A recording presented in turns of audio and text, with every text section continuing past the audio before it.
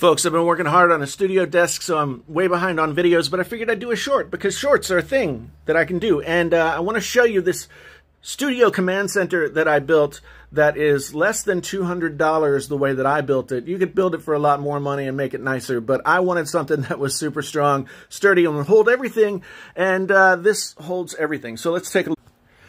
Now, you'll have to forgive the mess. Everything is not put together. The stuff that's down there in the rack is supposed to go up there.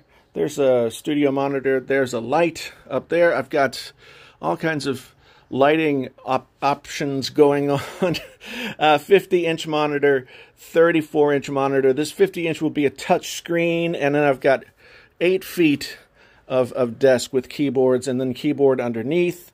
And yeah.